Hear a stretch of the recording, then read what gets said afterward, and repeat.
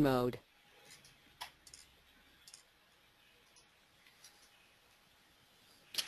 Hello everyone, and thank you for attending the Optimizing the TracePro Optimization Process webinar. This morning, I'm going to be your moderator. This is Mike Govan. I'm the VP of Sales and Marketing for Lambda Research Corporation, and your presenter today is Dave Jacobson. He's our Senior Application Engineer.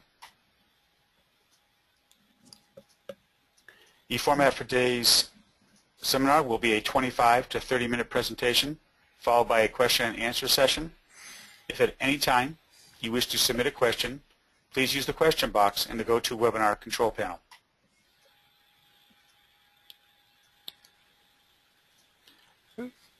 Okay, Dave, go ahead. Okay, thanks, Mike. And as Mike mentioned, as we go through the webinar today, if there's any questions you have, please feel free, type them into the question and answer box, and we will address all the questions at the end of the webinar. And I'll try to remind you a few more times as we go along. Just a couple quick notes before we get started. Some additional resources if you're looking to learn more about TracePro. We have archived versions of all of our past webinars. These will include the audio and visual recordings, as well as the slides and any examples that were used during the webinars. Those are available in the webinar section of our website. We also have video tutorials on different topics in TracePro on our site. There's printed or written tutorials, as well as information on upcoming TracePro training classes is available on our website. The latest release of TracePro is TracePro 7.5.1, released just about a week and a half ago, December 4th of 2014. And anybody that has current maintenance and support agreements can download that new release right from the new releases section of our website. I mentioned training a slide or two ago. Our upcoming training sessions for TracePro, we're having one at the University of Applied Sciences in Jena, Germany. It's going to be 4 days worth of training. We'll do 2 days on an introduction to TracePro. Then we'll have a day on optimization with TracePro. And then for our 4th day, we'll talk about stray light analysis using TracePro. Towards the end of March, we will also be having training here in Littleton, Massachusetts at our headquarters. And we'll be doing, again, 2 days on an introduction to TracePro, a day on optimization, a day on stray light analysis, and then also a day on the scheme macro language and programming. So anybody that's interested in any of these training sessions, please feel free to drop us a note here. We'll be happy to send you additional information. Now, the agenda for today's webinar, we'll start with a quick introduction. We'll talk about the need for an optimization process. We'll look at some of the theory and methods of optimization. Then we'll get into the parameters and settings, and that's probably going to be most of the meat of today's webinar. We'll take a look at a hybrid system optimization example. Basically, with that one, I want to show sometimes how the order of optimizing components can lead to some differences in results. Then we have some optimization tips at the end, and finally a review and then some questions and answers. So at this webinar, what we want to do is look at the actual optimization process itself, not necessarily showing how to set up the optimizer, how to do, say, a reflector or a lens or a light guide in the optimizer. We have webinars on that already, and we're going to keep adding to that webinar base as well. But mainly today I want to look at what's going on in the background and how you can make changes to the settings to improve your results. So, what is optimization? It's an act or a process or methodology of making something, such as a design or a system or a decision, as fully perfect, functional, or effective as possible. This is from the Merriam-Webster online dictionary.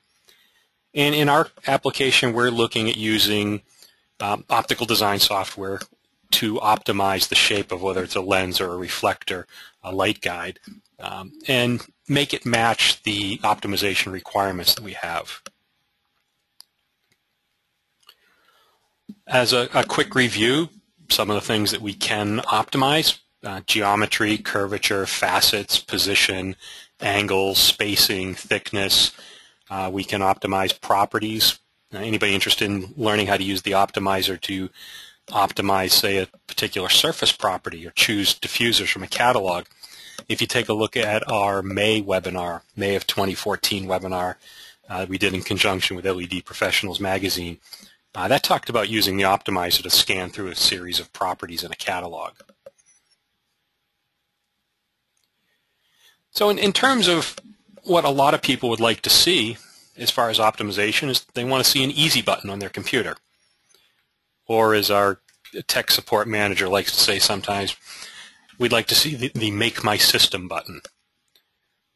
And really what we can hope to do with the optimization process is not necessarily that, but hopefully we can make it a bit easier.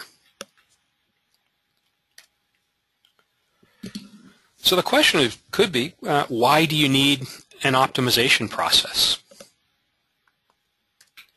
Now, why can't we just do brute force? Why can't we go through and scan and try all different possibilities?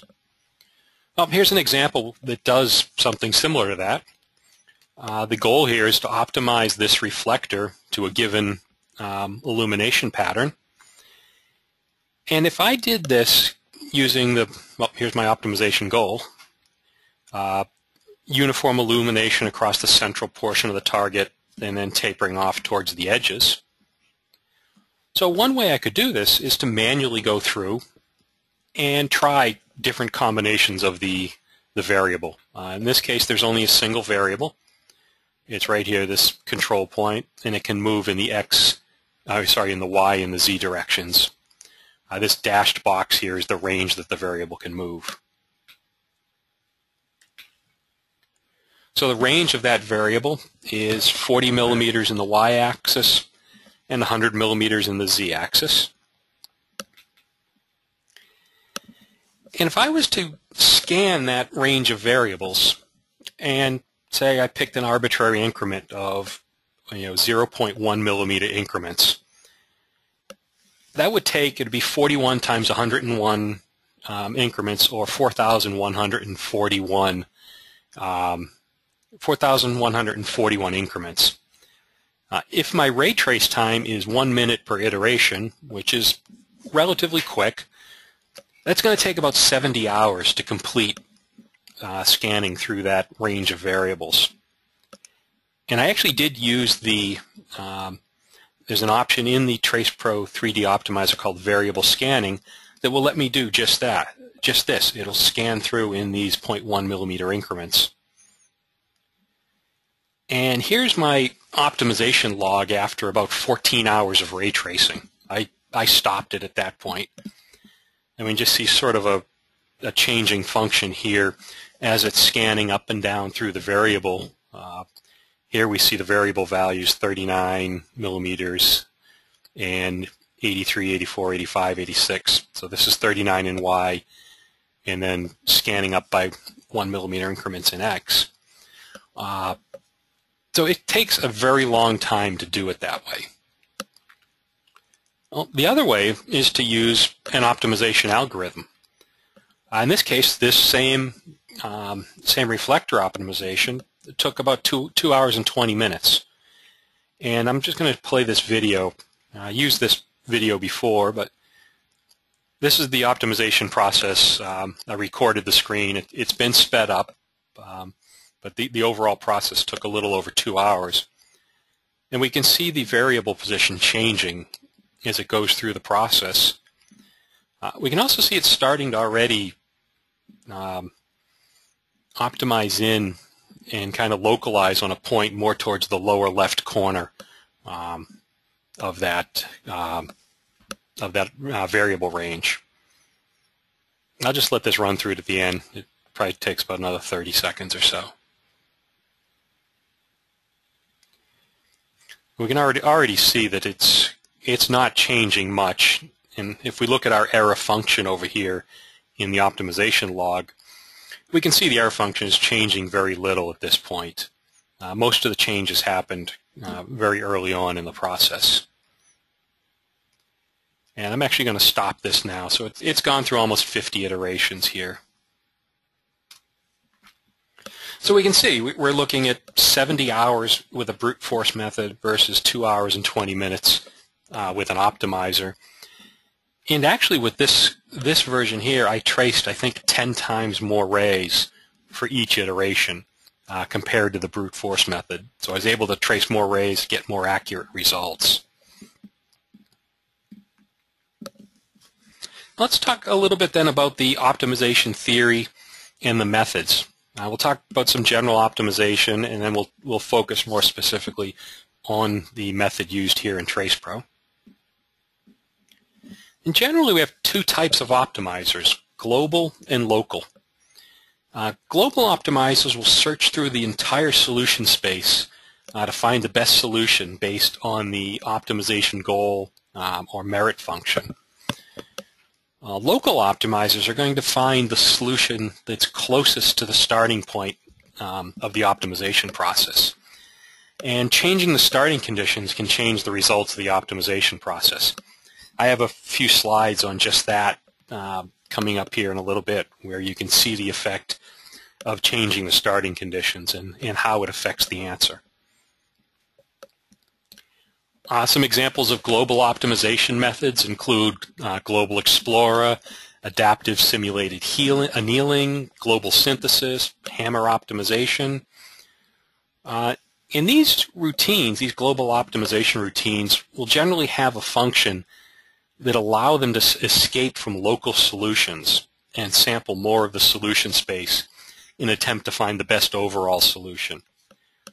For the most part, you're going to find optimization routines, these global optimizers, in lens design programs such as Oslo. So if you're doing lens design, you would have access to these global optimizers. Here's an example where a global optimizer may be a good choice. This is a lithographic lens, probably about 25 to 30 elements. This is from Oslo. Now, local optimizers are a little bit different. And some of the methods include damped least squares, Powell's method, Nelder-Mead, also known as downhill simplex, or variable scanning. And the two we're going to talk about most here today are the Nelder-Mead and the variable scanning, with most of the focus on Nelder-Mead. For example, just the two examples I just showed, variable scanning was used to do that brute force method, and the Nelder-Mead or downhill simplex was the methodology for the much faster way of getting there. Local optimizers don't have that escape function that I mentioned with global optimizers, and they'll tend to converge on the solution that's closest to the starting condition. Now, if you change those starting conditions, you can allow the optimization routine to sample more of the space and see if better solutions are available. And you're going to typically find local optimizers in illumination design programs such as TracePro. Now here's an example of the solution space. We see it's represented by this grid here. So all possible solutions from the problem would be contained in this space. And where we see these dips in the grid, they're actually possible solutions for the problem. We have local minimum here. This deepest dip here, this would be the best solution.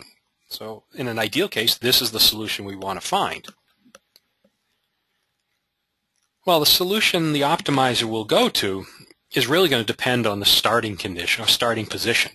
So if we start over here in the right, well, then we're going to drop down most likely into that best solution. But starting over here or one of these other points, we may find a local solution before we find that optimal solution. So this is a case where we can talk about moving around the starting condition, changing it to try to find better solutions. Now, the main method of optimization in TracePro is the downhill simplex or Nelder-Mead method. and it was proposed by John Nelder and Roger Mead in 1965. As I've mentioned, it's a local optimizer, and it will converge to the solution closest to the starting point. It's possible that a better solution is available, and changing the initial starting conditions can be used as a test to see if that better solution is available. This type of method is a good choice when optimizing geometry, position, rotation, or other factors like that, where it's desirable to sort of jump around the solution space and then refine that to get the best choices for the variables, or basically the variables being the positions or the shape of the geometry. And the Nelder-Mead method uses the concept of a simplex, which is a special polytope of n+1 vertices in n dimensions. So some examples of simplices include a line segment on a line, a triangle on a plane, and a tetrahedron in three-dimensional space. Now, I mentioned the word polytope above. A polytope is a geometric object with flat sides which exists in any general number of dimensions. So a polygon is a polytope in 2 dimensions, a polyhedron is in 3 dimensions, and so on into higher dimensions, such as a polychoron in 4 dimensions. And here's some examples. 2 variables is 2 dimensions and 3 vertices. It's a triangle.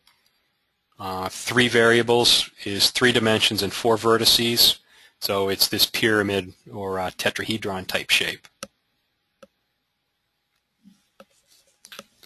So if we look at a simple example with 2 variables, and that example I showed initially with the reflector optimization has 2 variables. It's an x or a y variable and a z variable. So for 2 variables, the simplex is a triangle, and then the algorithm compares the error function at each vertex. So it'll run 3 ray traces initially and look at the error function value at each vertex of that triangle, rejects the vertex where the error function is the highest, and replaces it with a new vertex. This forms a new triangle, and then the process is repeated. And this generates a sequence of triangles where the error function at the vertices gets smaller and smaller. As a result, the size of the triangles is reduced, and the local minimum is found. The methodology used for generating these new simplices is reflection, expansion, contraction, and shrinkage. And here's what that looks like. Here's the methods where we see reflection. We're reflecting. Here's our best, our worst, and our middle condition. So we're reflecting about this line here to form a new simplex. Then would test this point here, compare it to these two, decide what to do for the next one. The other options, expansion, contraction, and shrinkage. Just different ways it's using, that the method uses to find where it should look for the next point. And if you actually want to keep track of that in TracePro, in the optimization log, the trend chart shows what process was used to generate the next variable position. So we have gray as the initial simplex. In this case, there's 11 variables here. So here's the initial simplex. Then we have reflection, expansion, contraction, shrinkage. So we can see through the initial part of this process, it's mainly reflection and contraction going on. Some expansion here, and then some shrinkage, and then down to the final solution here. So the optimization log, if you're interested, will let you see what choices are being made for determining that additional solution space. Now another method, and this is available in the 3D optimizer in TracePro, is the variable scanning method. And this can be used to scan or step through all possible variable combinations. One use of this is to define a range of variables that could then be used in the downhill simplex. Or for the example, this is a slide from my previous presentation, but our May webinar talks about using this method here to step through diffuser catalog properties. So I'd suggest going back to that webinar to take a look at how to do that. So some of the uses of variable scanning. Scanning the range of a variable to find suitable starting condition for the downhill simplex method. Moving a variable in fixed interval steps to monitor results. You could do tolerancing with this. You could also find the best surface or material property for a given application by automatically scanning through all properties. Here's the optimization log for scanning through diffuser properties. And we see the error function here, and the lowest error function was actually with the fourth iteration here. So this would, in this case, this was our best. It's the third iteration. This is off by 1 here. So the diffuser, the third diffuser was actually the best result. And we could go back and apply that to the model and look at that. Another way of using this variable scanning method is tolerancing. And here's a lens with a nominal 25 millimeter radius of curvature, and it's coupled to a detector. And if we wanted to see what's the effect of changing that radius of curvature, say due to manufacturing tolerances, well, how does that coupling efficiency change? And we can see here, as the radius increases, the efficiency falls off very rapidly. Not quite so much if the radius of curvature decreases. So again, we could look at the effect of changing that or manufacturing tolerances, what they may have on the results, using this variable scanning method. Well, now I want to talk a bit about the optimization parameters and settings in TracePro, in the optimizers, and how you can set those up. There's 3 main things we can look at for parameters and settings. That's variables, optimization operands, and optimization settings. So variables are the parts you're going to allow to move during the process. The optimization operand is the goal, what's your target, and then the settings are what's used during the optimization process to generate the actual optimized result. So just a quick review on some of these here. Variables are the parameters that are allowed to change during the optimization process. They can include the control point position in 1, 2, or 3 dimensions, curvature, conic constant, rotational angle, distance, separation, pickups, custom or user-defined. And when the variable is defined, the range of the variable is specified. And the range is how much that variable is allowed to move during the process. The range of the variable could also be used to set or limit the size of the element itself. If you were designing a reflector and you wanted a fixed 50 millimeter width, well, you could set your variable so the reflector is exactly 50 millimeters, or it never gets larger than 50 millimeters in diameter. And the variables can be absolute, relative, or pickups. Absolute variables are defined using absolute or global coordinates for the range of motion. If the original variable's location is then changed, the range stays fixed. Relative variables are defined relative to the current location of the variable. So if you move the variable, the range moves with it. And then pickups allow you to define the position and movement of a variable based on another value of the value of another variable. For example, a variable can specify a pickup to maintain a constant thickness in material or a specific separation between 2 components. And just here's some graphical examples of that. The top here is the initial design, and on the left it's a relative variable. So you can see if that variable position is moved, the range of it moved with it. So now it's moved more down here to the lower right. In this case, the variable is defined as an absolute variable. As I move that position down to the lower right corner, the range of that variable stays fixed in position. And a couple examples of pickups. In this case, a pickup variable is used to make both sides of this lens have the same radius of curvature, just opposite signs. You could also use it to maintain a constant spacing between two elements, say in this doublet lens. Another use, and the way I've been using it here in this example for this webinar, is to maintain a constant wall thickness on this reflector.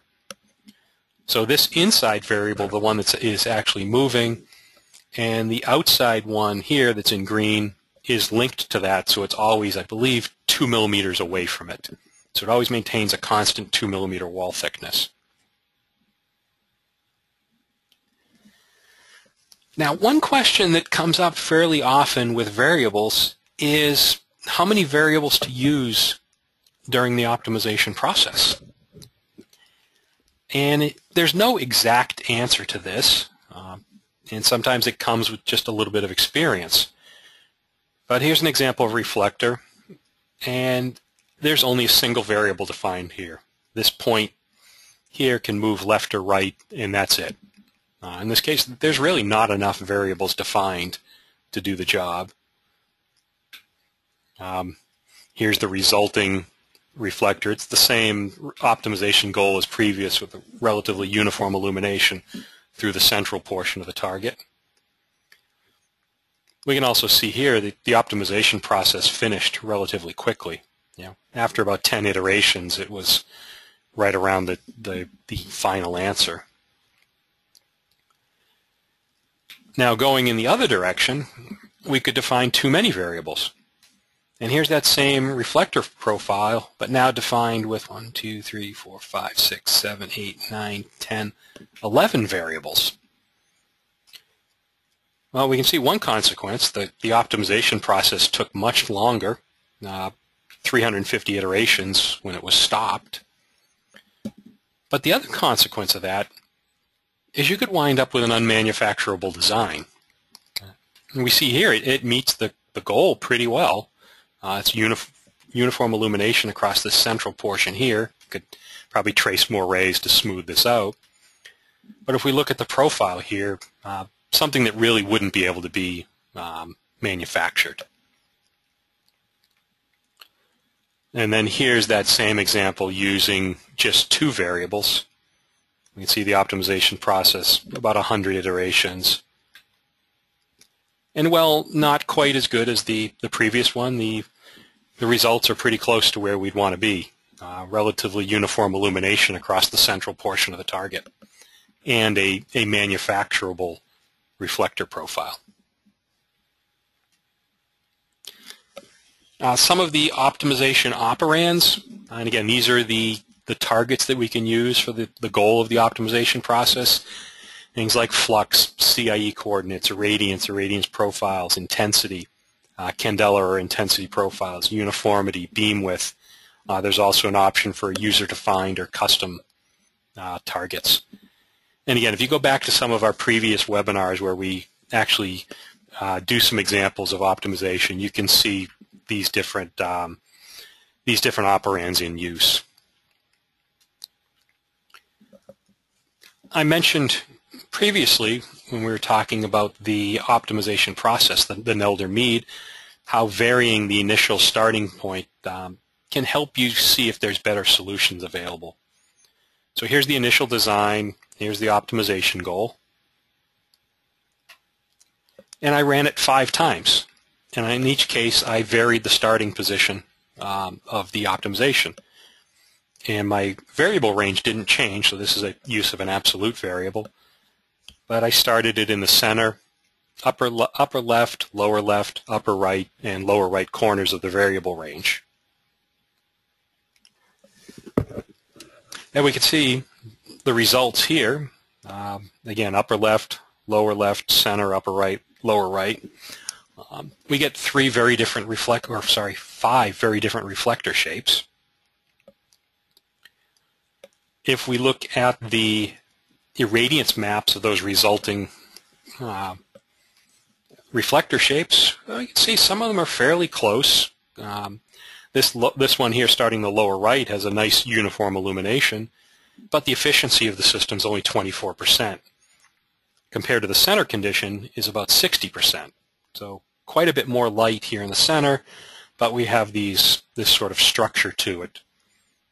So we could look at some different, these three conditions here are relatively more similar within 40 to 50% efficiency. Now you can improve those results by, say, adding a second optimization target. For example, initially the optimization target was just uniformity. Then in a second case, we could add in addition to uniformity or the profile, we could say we want to have a target goal of 750 lumens. And then we can weight those operands so that the contribution of each can be varied. And in this case, they were set to be similar contributions to the overall error function.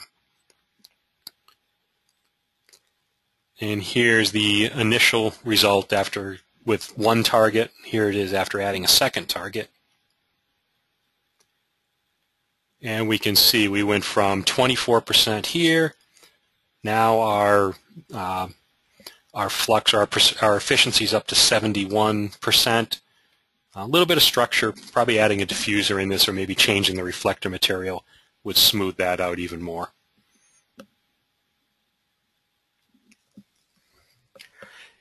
And then to dig into the optimization settings. And these are used to control how the optimization process runs. And changes in these settings can sometimes result in improvements in the final design. They can also, if you make the wrong choices, they can lead to poor results. And some examples of the optimization settings that can be varied: optimization type, the characteristic length, stopping conditions, number of rays traced, and also this really isn't a setting, but it does play a key role, the accuracy of the source model. So for the optimization method, well, choose the one that best suits the application. If you're doing optimizing geometry or position, the downhill simplex or Nelder-Mead method is going to be the way to go.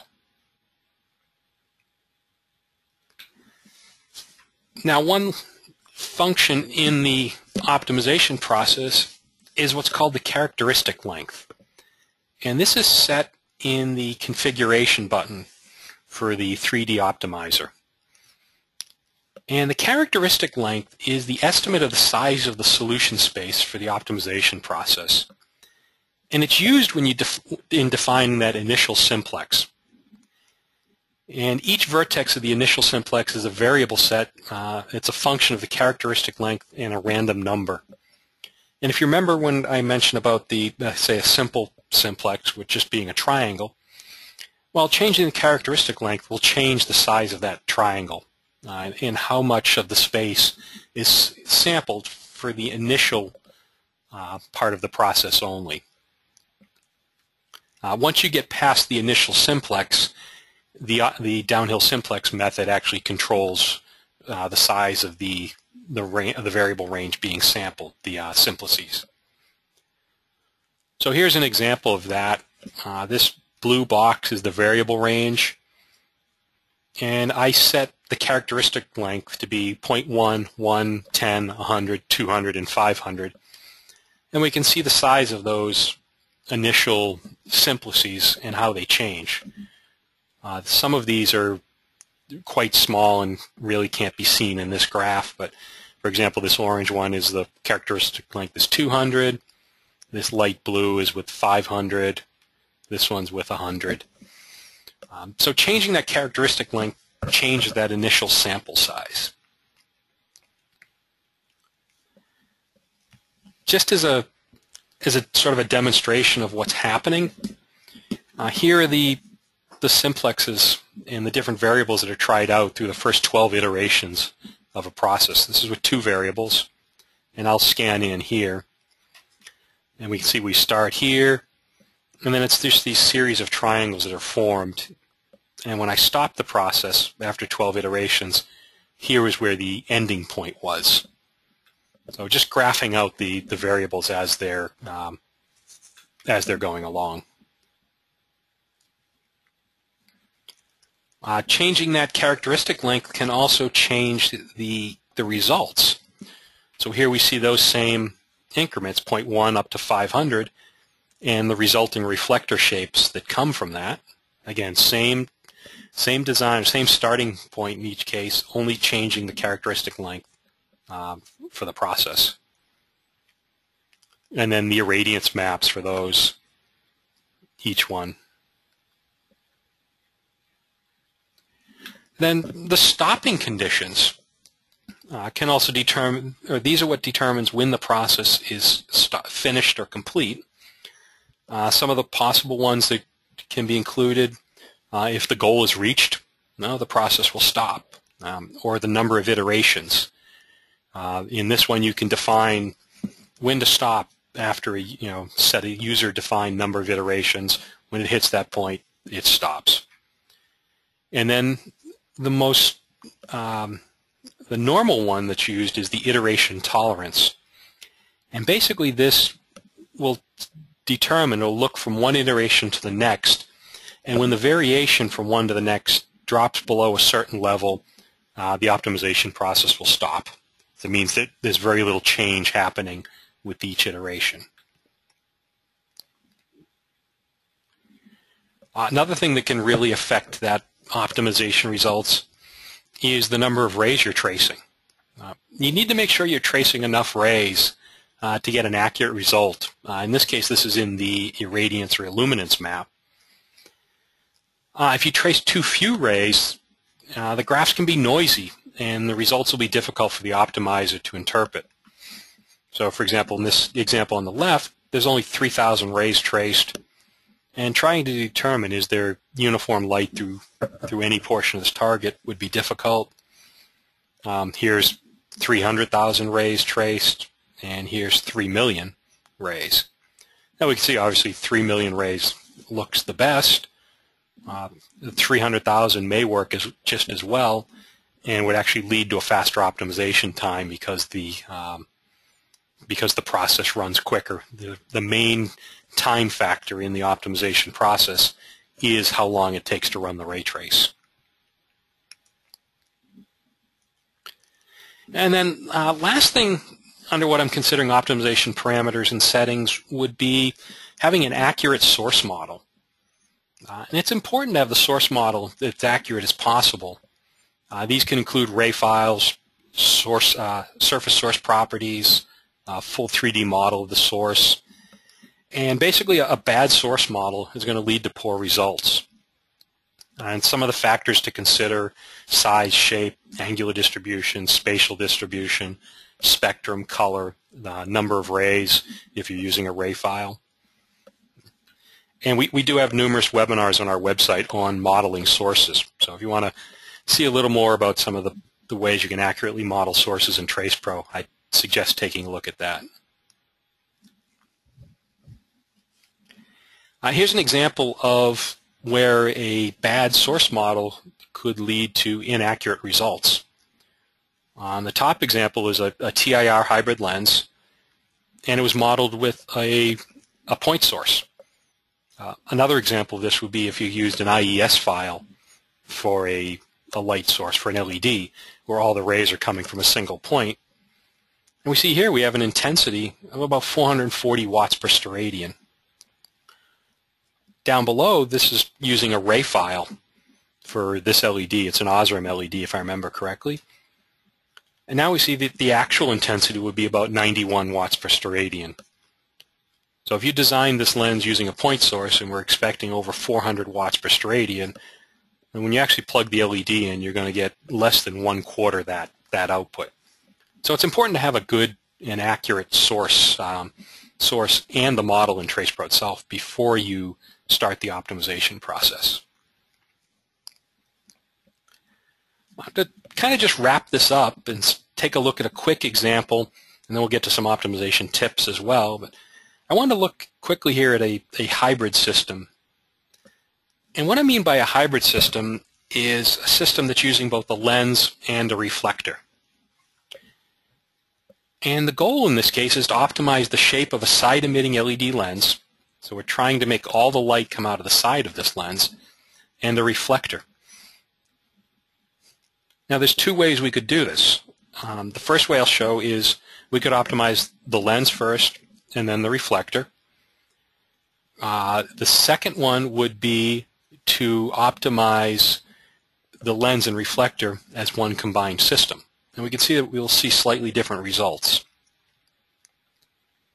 So here's the setup for this side-emitting lens, and the goal is to have all the light coming out of the sides here and as little as possible going straight forward. The optimization goal is a candela target for that. And then here's the optimization log. And here's the candela plot before and after. It did suppress some of this, move the light into the 80-degree angles I was aiming for. There's still a little bit of light leaking through in the center, so we'd probably want to go back and rework the design a little bit. But now what I would do is I would take that lens and I would add a reflector to it. Here's the reflector optimization setup. And not changing the lens in this case. You're going to use that fixed lens design. This is a faceted reflector. And my goal is a plus or minus 20 degree target or 20 degree beam falling to 0 at 25 degrees. Through the optimization log. And here's the result. Here's the initial before optimization, and here it is after. One thing we'd see, our candela, or an intensity, has gone up quite a bit. And our beam is 20 degrees. It's got a little bit of fall off here that it's not falling off quite as much as I'd like initially. So we go back, make some changes to see if we can improve that. And then here's my before and after for the reflector shape. Now another way you could possibly do this would be to optimize the lens and the reflector as a system, in which case we'll set both of these to vary at the same time. Here's our lens in the center, here's our reflector. The goal is going to be the same as what the reflector was now, which is a uniform candela profile plus or minus 20 degrees. And here's the result. Our intensity is a little bit lower than what we got optimizing separate. That time we got 2.1 candela. This is 1.7, and it's got a dip here in the center. But it's roughly that 20 degree beam, what we were looking for. The reflector shape is possibly a little easier to manufacture, but so it does have a different reflector shape. But here's the results of the two. Here's the separate optimization, and here's the combined. And in this case, I think we have better results with the separate. It's a little smoother distribution here across the center. We wouldn't necessarily have this little hole in the middle of the pattern. And here's the two reflector shapes side by side.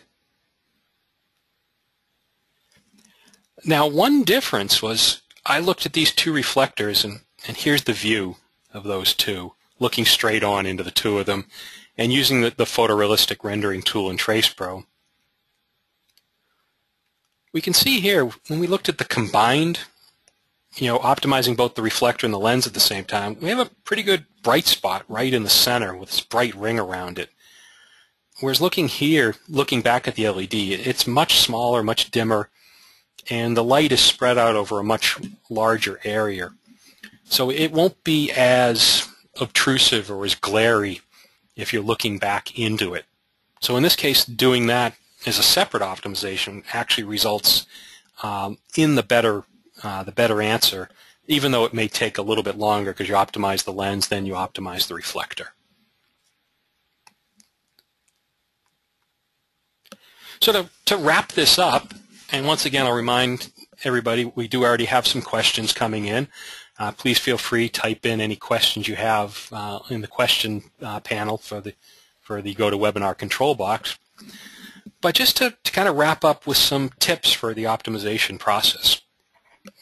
One thing is it's always good to try to start with as good of an initial design as possible. make the optimizer's job a little bit easier. Use accurate models, including your geometry and your properties. Use accurate source models. And define enough variables so that the model is not over or under constrained. Set your characteristic length to adequately sample the solution space. You want to try to define achievable optimization operands or goals. These are the, if your source is only putting out 100 lumens and you're setting your goal at 700 lumens, well, it's never going to get there, and it could stop the optimization process prematurely. Trace enough rays so that the analysis maps are not noisy and the optimizer can make accurate decisions. That's good practice for any model in TracePro, whether you're optimizing or not. Change some of the optimization parameters to check for better solutions. And then lastly, this applies not just to TracePro but to all optical analysis and softwares, is know the capabilities of the software and the optimization program. What can and can't it do? Okay, so just a quick summary. Software-based optimization allows you to easily search a large range of solutions to find the best results for a given problem. You can shorten that design process considerably. You can virtually test these designs, cutting down the need for physical prototypes. You can search a large number of solutions in a short period of time.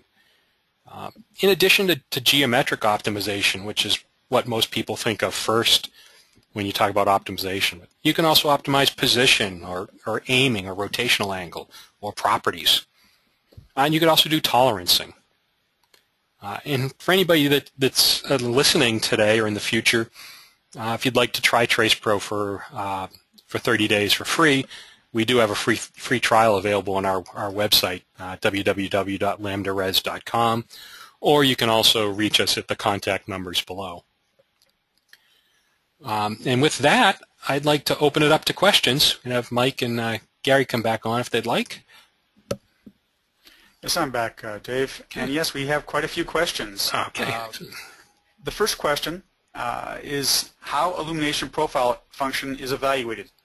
Is it absolutely or relatively evaluated? It is evaluated using, it's the Pearson's method, I believe, is the way of evaluating it. And one way to look at it is if you looked at the profile option in the irradiance map, it's comparing that to the illumination target that you set, the illumination or the irradiance profile you set in the optimizer. So it's looking along the length of that, whether it's a horizontal or vertical slice of the irradiance map, and then comparing that to the goal. So it's done. I guess you could say it is relative. It's sort of it's doing the looking at the relative irradiance and comparing it to the target.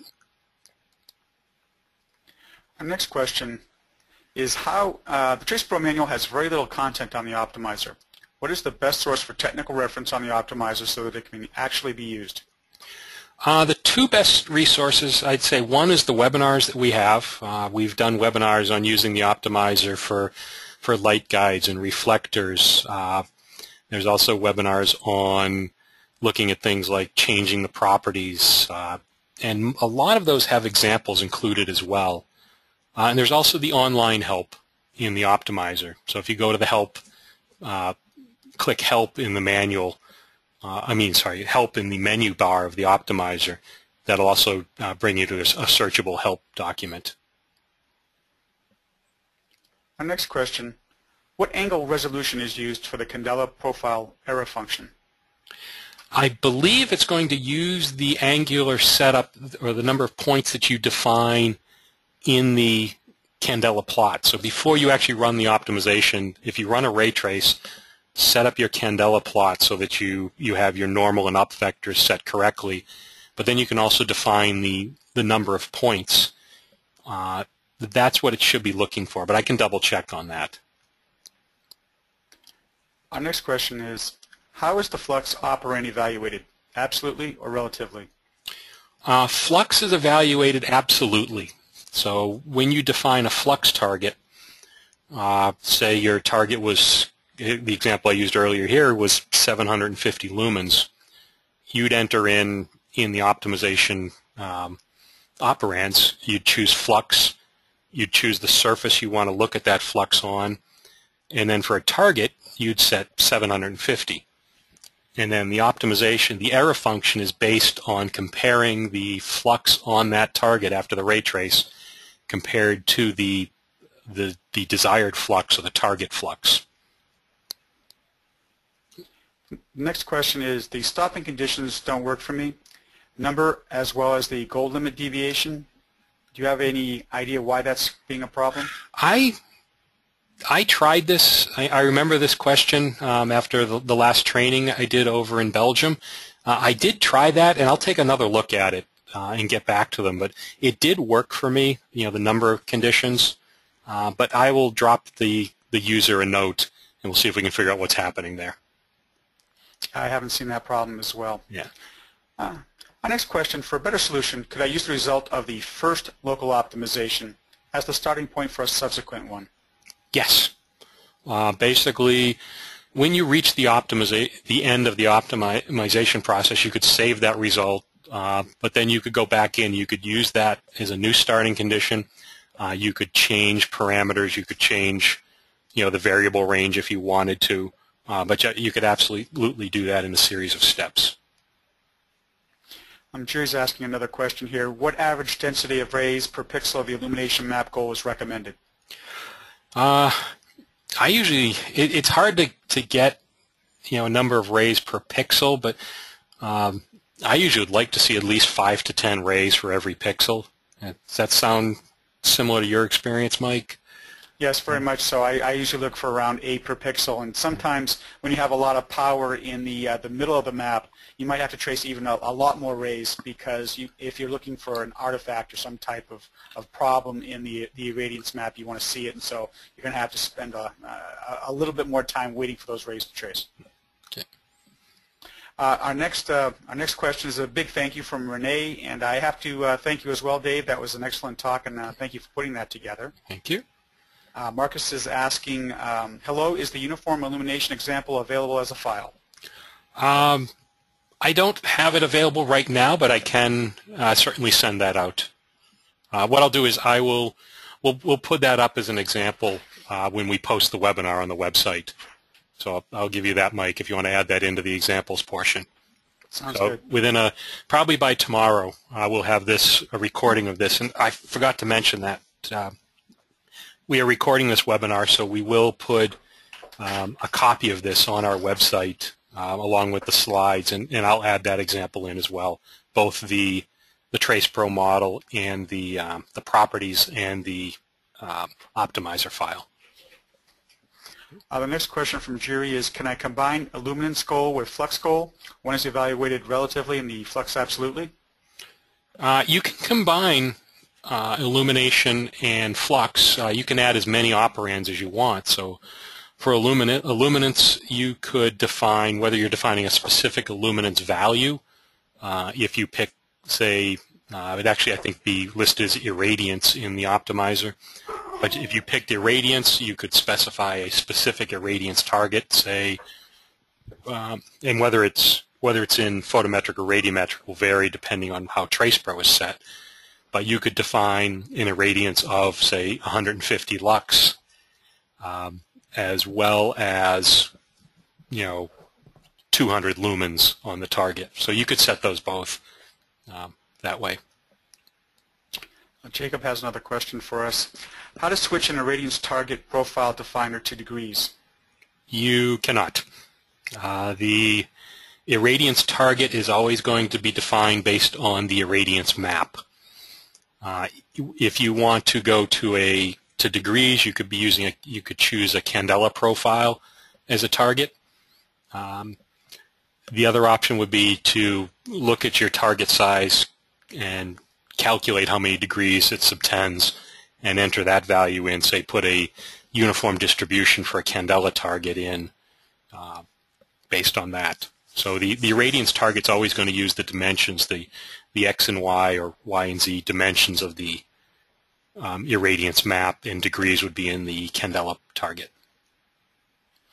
Scott has a question here.